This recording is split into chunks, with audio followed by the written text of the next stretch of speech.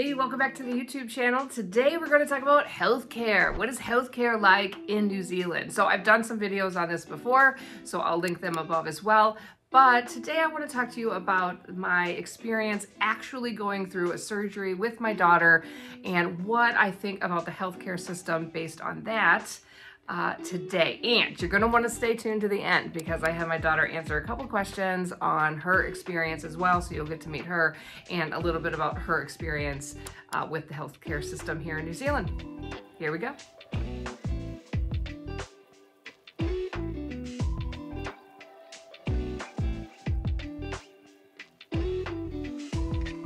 So over a year ago, if you guys don't know, my daughter, who's now 14, injured her knee at a volleyball tournament up north. And so I'm gonna go through kind of my experience with that and to kind of let you know and some of my thoughts on the, universal healthcare, socialized healthcare, whatever you wanna call it here in New Zealand. So this is what happened. So we were up north at a tournament and I showed up and within 20 minutes, she was on the ground and she hurt her knee. And so I took her to the emergency and we had to wait. We had to wait quite a bit. I'm going to be totally honest with you on my experience, which was fine, which is like kind of what you expect in emergency, right? So probably didn't see a doctor for about 2 hours.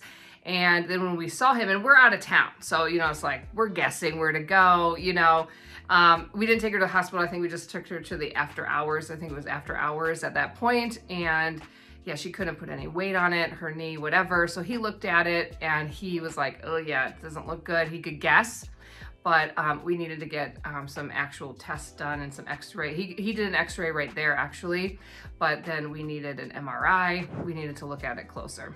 And so he then recommended that I go to a specialist and he said that I will create an ACC number for you. And so anybody who lives in New Zealand and is part of the public services, if you have an accident, whether it's your fault or not, you can go under ACC, and it's like accident compensation, something. And basically, if you go through the process with that number, then kind of everything's taken care of and covered. And so that was amazing. I was like, really? Okay. And so we had an ACC number, then we got a specialist in Wellington. So then the next week when we came, the next day we came back and I called them and asked if they could switch it to Lower Hutt because I live in Lower Hutt, which is about 30 minutes from the city. And they're like, I'm not taking her in and out of the city, just as a big hassle. I got a bunch of kids. This is not what I'm doing. So I tried to get set with another specialist and that was not working. And then the best one that a friend had recommended in Lower Hutt, he wasn't available, and then we were on the waiting list anyway. So because this isn't an emergency, they put you on a waiting list, and yeah, so it was a couple months. So we do have health insurance. So we started thinking, okay, well, maybe we go that route, which enables you to then go right to the specialist. But the problem is, due to COVID and different situations, they were way behind. And so there wasn't getting an appointment anyway. So yeah, we had to wait with that. And so, that's frustrating because your daughter is, I understand because I can appreciate that there's people that have emergency, totally get that. But also, your daughter is an athlete and like this could be a huge injury and could be a long recovery, and just like adding the months to the process was not great. So my husband was more frustrated with that than me because he's their coach, but I was like, okay, it's fine. We got in. So, but I did make a lot of phone calls. I counted and I kept track just for you guys. I made 14 phone calls just trying to get her organized, her paperwork, or ACC. I don't even remember because it's been over a year right now. But I did write down a couple of things. Yeah. So like 14 phone calls to get her sorted to eventually get in with this doctor. And so then we did meet with the surgeon. It was an ACL and a meniscus tear. It was not good. She basically needed surgery. So we got sorted with him, and then it was a wait to get to the surgery. So I think this happened in early 2021. Was it 2021? Yeah, early 2021. And then, we didn't even get into the surgery until July. So we're talking like January, February or or was it, no, or yeah, it might have even been like November, December actually. No, it was January, February, and then, yes, and then it wasn't until July that we could actually, like the 1st of July, that we could actually get her in and get the surgery. So we got in, really liked her surgeon, had a really good experience with that, but it was all very new. It's definitely different than I'm used to. She did great. And she was just, we were just overnight in the hospital, and I stayed there, and they gave me a bed, and it was really nice and well cared for, like no complaints whatsoever from a mother's perspective.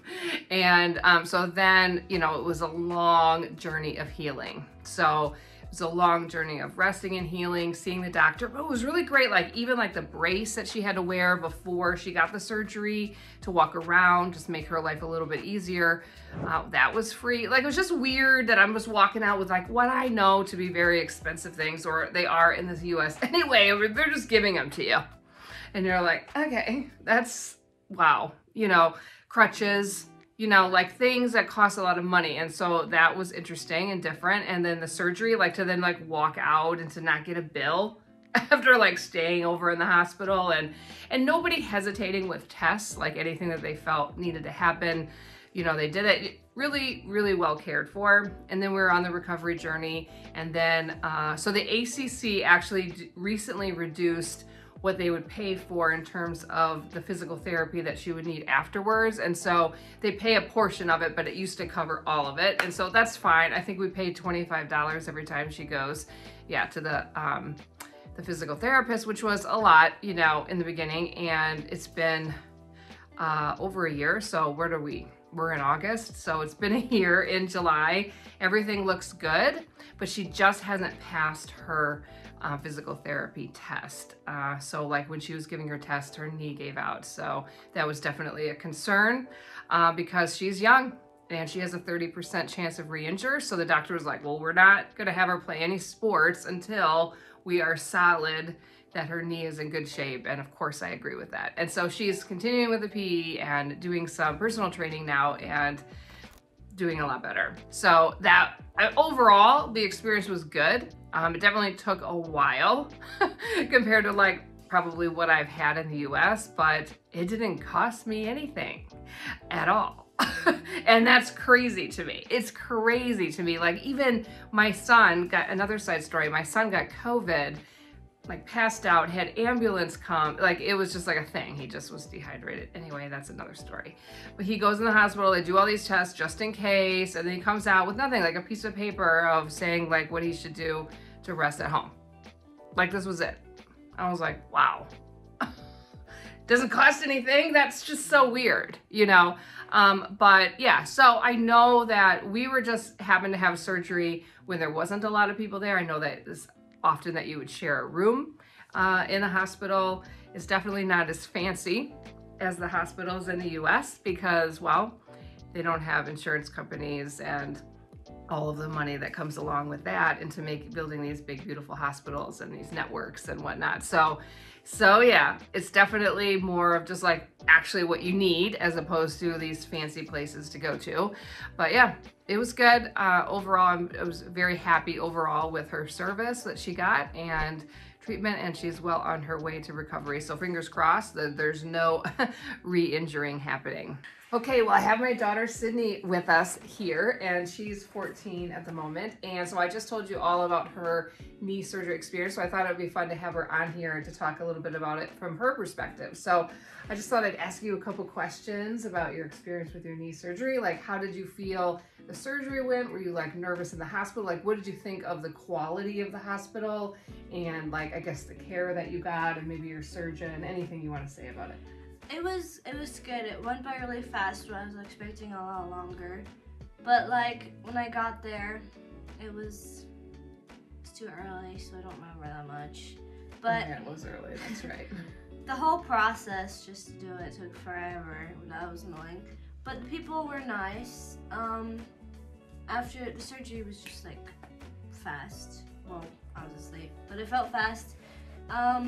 It was painful and annoying having to constantly go to the bathroom. Yeah, that's true. But like, did you feel like the nurses were helpful? Oh yeah, they were. constantly checking up. Yeah, it was nice that I could stay there. I stayed in like the bed next to her, so that was fun. But yeah, but it was good. I think that was nice. Okay, so then like we had a long recovery after that with the physio. And we're still going. And we're still going, ladies and gentlemen. She needs to pass this specific test in order to continue, or to be able to go back to sport. So yeah. So how have you liked that process? Do you think that's been helpful? Helpful? Well, obviously it's helpful. Yeah, it's just been hard not being able to do anything, but I just know I gotta keep doing it even though I don't want to, because gotta get there in the end. But yeah, no, that's true. It's been a long journey, everyone. It's been a long journey. Procrastinating. Well, have you liked your physio? Like, oh yeah, I like Molly. She's pretty good. I would like her to be a little bit more straightforward with you, just being like, you need to do this, as opposed to if you're feeling okay. You know, it's just a little bit like. Sorry, she's being nice. Yeah. Well, I mean, it's just like I think that we all need that push sometimes, not just you and your age or anything, but. Yeah, so how is it feeling right now? Like, does your knee feel stronger, or? It just feels normal. It doesn't feel like anything's wrong with it. And you don't have any pain anymore? Not really. It's kind of gone to the stage where if something happens, it's not really gonna hurt. Okay. Okay. Well, thanks for sharing your experience with us, Sydney, today. And then this is the outfit. This is the uniform that they have to wear to school. Look at this, ladies and gentlemen. This is like, why don't you stand up, show them the skirt, see if they can see it. Oh, yeah. Oh, we've got some stain on this. Welcome to kids in their skirts. So the skirt, and then sit down, look at the blazer. It's cute. It's cool. So yeah, it makes it easy to decide. And then you get like pins depending on how, I guess, academic and amazing you are, right? These are not academic at all. Oh, they're not? Oh, yeah. Okay, that's hilarious. Well, this one is your speech and drama, and she won the business challenge. Wonder where she gets that from. Anyway, so thanks for joining us today. I thought that would be nice to have her on, and I hope that was helpful. All right, so that's the update on the healthcare in our family recently. And so in my experience, I just thought I'd share that with you because I know a couple of you had asked me about that.